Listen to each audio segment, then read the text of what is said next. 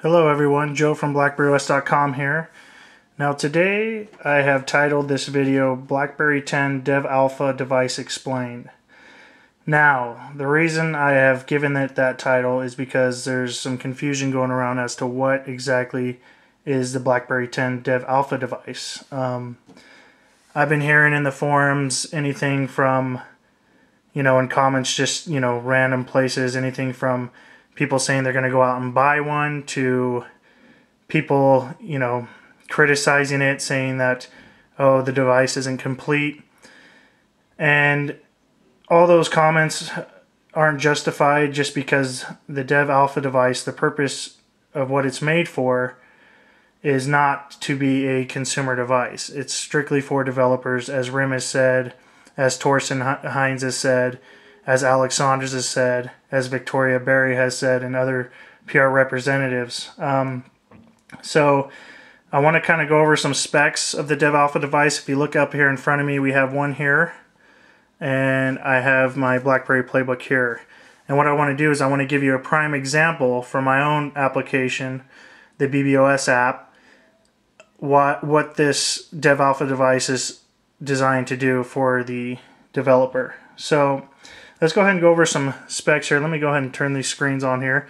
See, they both use gestures, as you can see. The Dev Alpha device is a 4.2-inch screen. The resolution is 1280 by 768, and it's 356 dpi, excuse me. So the resolution is great. It has the best resolution on the market right now out of any device. This is one of the big reasons why RIM is providing these phones to developers right now, so they can take their application and they can adjust it to these resolutions, to the screen size, and not only that, to various APIs that are running on the BlackBerry 10 device that aren't running on the current Playbook OS 2. So developers can also, update for that. There's also some added, functionalities in the Dev Alpha device, NFC, and various things like that. And we also, the whole point of this giving the Dev Alpha device also is because there are new BlackBerry 10 SDKs that are going to be available to build with. They're basically four main SDKs.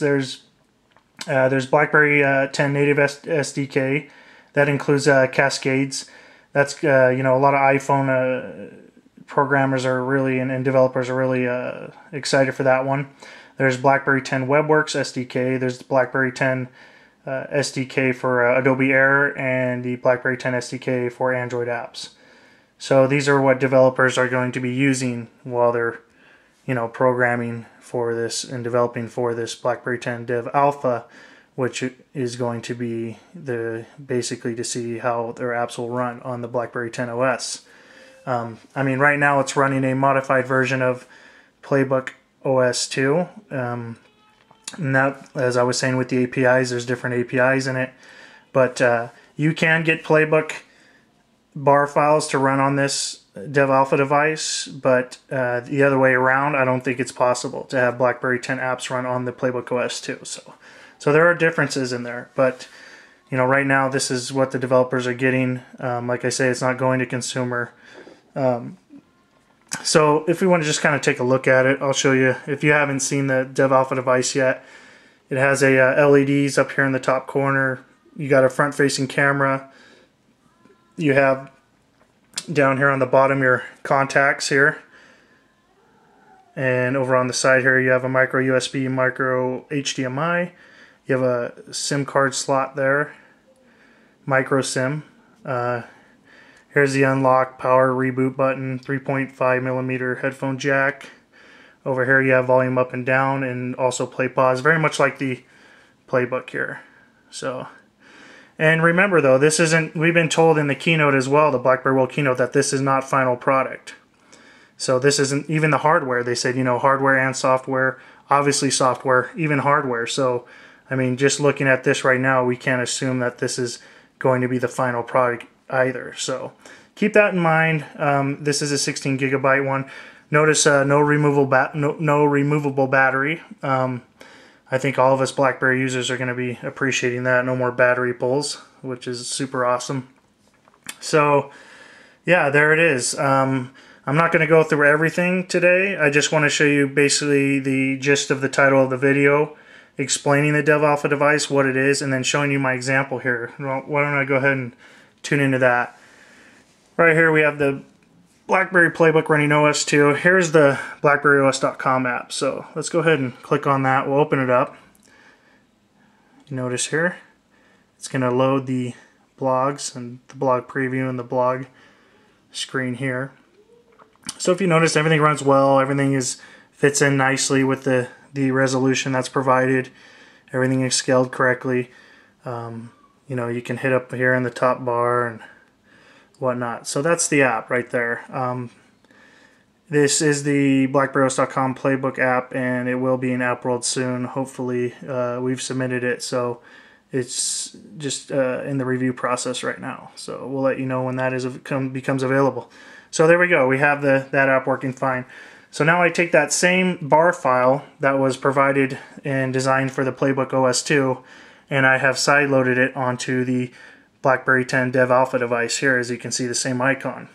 Let's go ahead and see what happens when I open it up. There hasn't been any kind of development or any kind of changes to it. This is the exact same bar file that's on this right now. So let's see what happens. Okay, we got the splash screen there. Okay, see, it loads very fast, very nicely, but look, as we can see, a lot of it's cut off. Right now, basically all it's showing is that top left corner of the Playbook version here.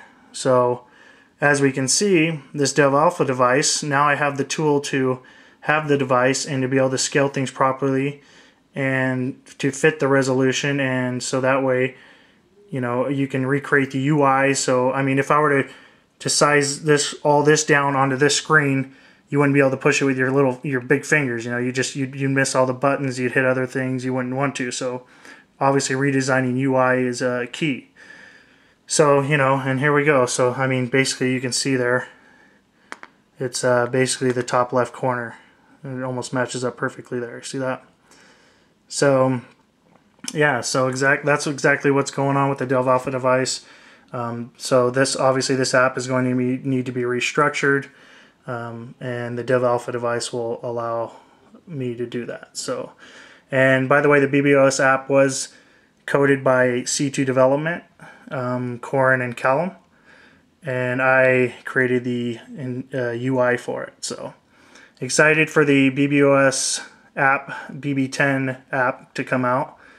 Or the BB10 device, for the BB10 device, and we'll be restructuring the UI and also offering that in App World once those become available. So thanks for tuning in. I hope that clears some things up for you guys on the DevAlpha device.